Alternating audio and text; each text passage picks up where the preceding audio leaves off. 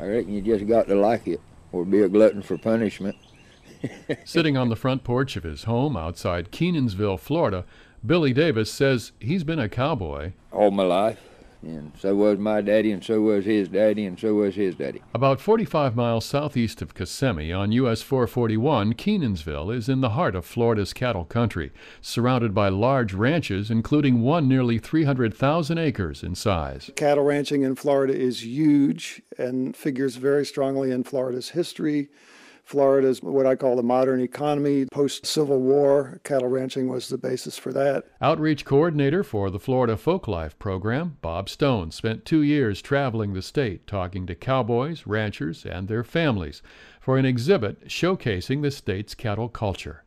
From a few livestock brought here by 16th century Spanish explorers, Florida's cow population today is estimated to be nearly 2 million head, on ranches from Homestead to the Panhandle.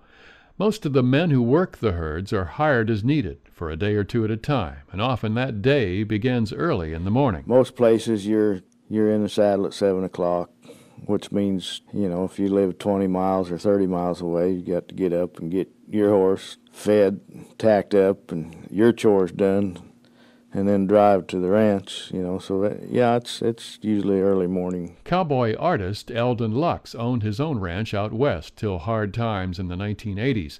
Now works various jobs in the industry, as do many of his friends. My day work, I paint, I still trim and shoe a few horses. I've also got a saddle shop.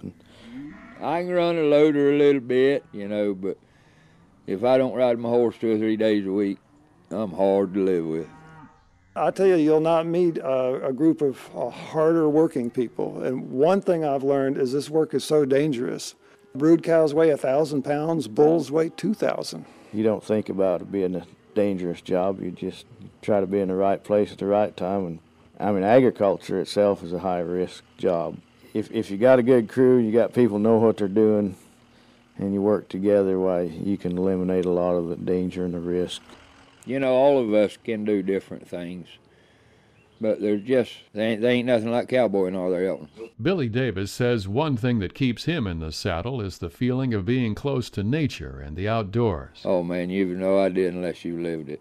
Early in the morning, fog laying across them palmettos in the piney woods, your dog's holding up a bunch of cattle, and you and your riding partner sit there, and cattle coming out of there, and you sit real quiet, and at that time, you're not thinking of bills you got to pay or nothing else. There's a rodeo nearly every weekend somewhere in Florida. Cattle people share a strong sense of community, a long history of families working together over generations. When people get concerned about what this world's coming to, if you look into the cattle ranching community, you'll have a pretty secure feeling about there's a lot of good still going on. People are doing a lot of good work and pulling together as communities have for centuries.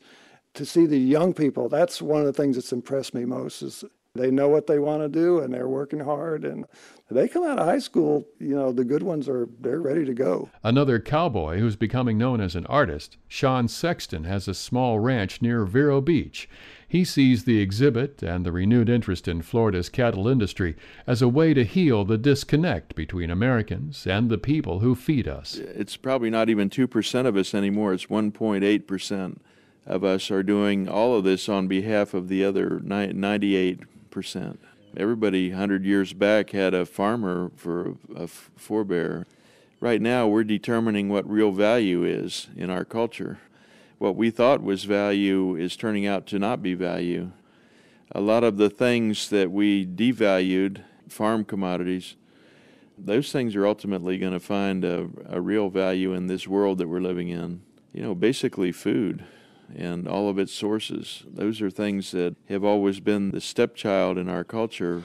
I'm from the West, and I'm proud of my heritage from the West. I'm also proud to say that there's no place east of the Mississippi River that I know of that has the tradition and the ranching heritage and the pride, the cowboy pride, that this part of Florida does. I'm Bill Dudley. With funding from the Florida Department of State Division of Cultural Affairs, this report was produced by the Florida Humanities Council. Visit us on the web at floridahumanities.org.